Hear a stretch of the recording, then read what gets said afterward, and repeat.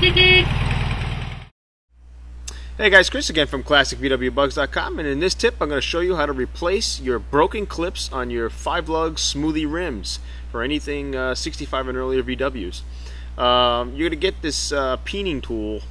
We got this from Wolfsburg West. It actually slips in a vise peening tool. I know it sounds kind of funny, but that's what it's called, or a hubcap clip tool. The clip actually rests on that flat side of that tool there. And you got to pick up some clips that are in about a package of 5. One package does one rim.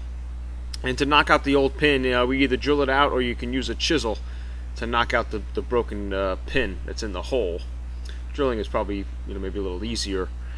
As you see, like, we're gonna place the rim on top of the tool, the peening tool. And you see, this is how it sits. That clip sits on that flat part of that tool, and then the top of the tool is beveled, I guess, for this little pin to hold in there. And just wiggle it around and make sure you're in that little hole at the top of the tool so that the head of it sits. And then just get either a hammer and then a larger hammer and just start banging away at it. And the bottom of that pin will start to flatten out, and it'll start to smush and hold itself in that hole.